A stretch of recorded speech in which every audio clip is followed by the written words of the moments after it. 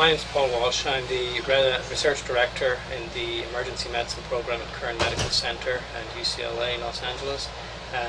We have an affiliation that we use.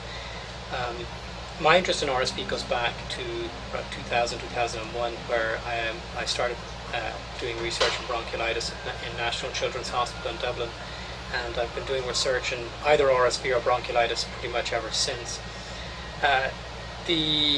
There's a lot of work going on here at KMC, so that if your child is brought in with respiratory difficulty, there's a good chance that you'll be offered enrollment in a study. And if your child gets into a study, that has certain advantages for the parents. And one of them is that we do extensive testing of the viruses. And this doesn't involve any painful blood test. This just involves taking the phlegm from the child's nose, which we would normally do anyway, but in conjunction with Medical Diagnostic Labs in New Jersey, who very helpfully have provided a lot of the funding for this, what we have done is develop PCR assays for pertussis, parapertussis, influenza A, influenza B, RSV-A, RSV-B, and human metapneumovirus. So the first thing we get is we say, well, what virus or viruses does this child have? When the child is seen in the emergency room and we're collecting these, we obtain informed consent to collect a lot of clinical information. So we collect about 180 data points on every child we get. And if we discharge the child, we follow them up at home. So we will have one of our research assistants call the family at home, see how the child is doing. The research goes a step further when we look at the G protein of the RSV virus and try and correlate it with outcomes. So RSV is an interesting virus. On the one hand, it can cause nothing more than a runny nose. Somewhere in the middle you have a baby who's wheezing and sounds terrible but is actually perfectly happy.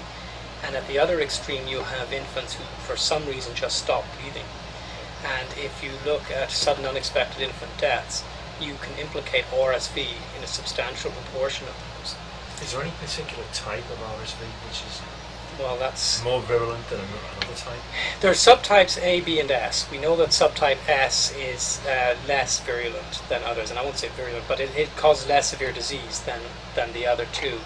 It's controversial whether there's a difference in A or B, and we've kind of gone beyond that, and we're looking at the G protein itself. And we're doing that based on previous work in the literature that suggests there may be something there that contributes to the outcome.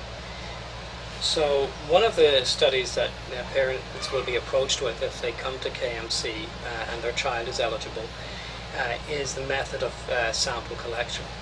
The traditional way of doing this was described in 1975 by Hall, which involves taking saline, squirting it into the nose of the bulb syringe, pulling back the secretions, and in that you have your sample. And that has pretty much become the standard way of doing things ever since. And it's a practical kind of thing. You look at the saline, you get back and see, do you have what you need in it? And every nurse develops their own trick and they get pretty good at it. So that's been the standard way. However, in the first year of our work, what we realized was that we were running into problems with dilution. So that begged the question, well, could we do it another way? Typically you're dealing with a couple of mils, and most of that is saline. During our processing we aliquot it down to very small subsamples, and so there's always a risk that even when you agitate the sample, you'll end up with less of the sample than you would like. Take a bulb bring some saline into it.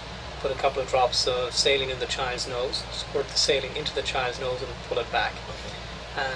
And the kids don't like it, but we have to clear the secretions anyway, because at this age they're obligate nasal breathers. So if their nose is blocked, they can't breathe through their mouth, they have to breathe through their nose. So the next question was, well, could we replace this with a swab? And a swab would be attractive in that it would be easier for transport, because we have a lot of handling of saline samples. And traditional cotton swabs don't work well for this.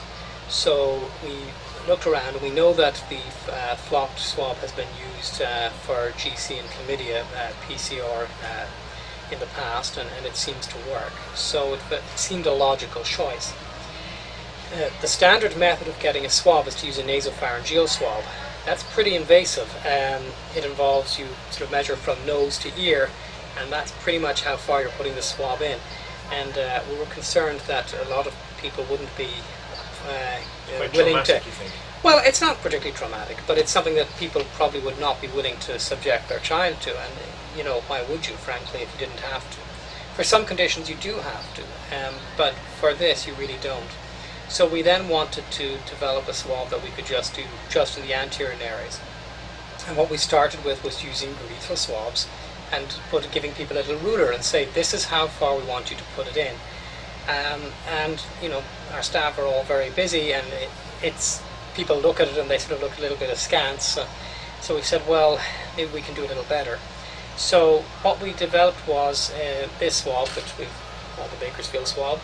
So we went to the plastic surgery literature and were able to obtain from that, where they've got normative ranges for size of the nose, size of the various parts of your nose, and we're able to realize that under 2 years of age, you pretty much could use a one size fits all. Clearly it'll be a little bit too big for some and a little bit too small for others, but on average, using these dimensions, we were able to develop a swab that would work for pretty much anyone under 2 years of age.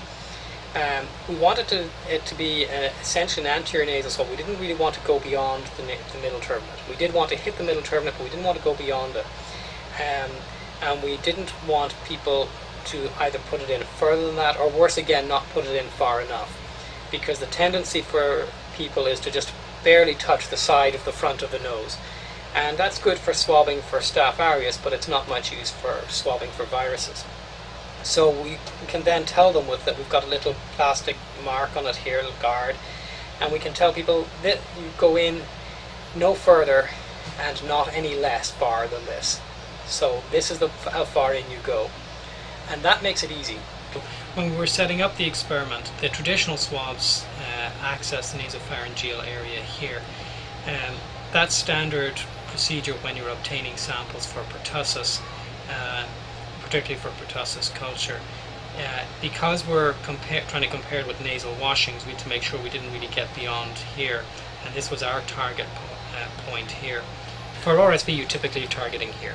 RSV, influenza, metapneumovirus, this area here seems perfectly adequate to get your specimen from.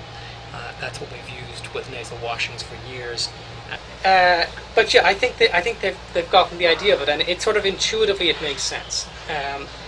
So something making sense intuitively and something actually working is a different kettle of fish. So the next phase was to then compare this with nasal washings. Now, of course, there's an immediate advantage because this gets transported in media which contains a preservative, and so in order to balance the playing field, we randomized children to either have a swab done from a nostril first or have a nasal washing done first. And then the other thing that was randomized was which nostril it was. So by random chance alone, the child would receive it from either the washing first or the nostril or the swab first, and we then split the washing and processed one in the standard fashion, and the other half we put into the same transport medium. Right. So now we're comparing like with like. So you put the swab in the transport tube? No. And the washing in the transport tube? Yes, in a separate transport tube with the same preservative. Got it. So now you've got a fair comparison.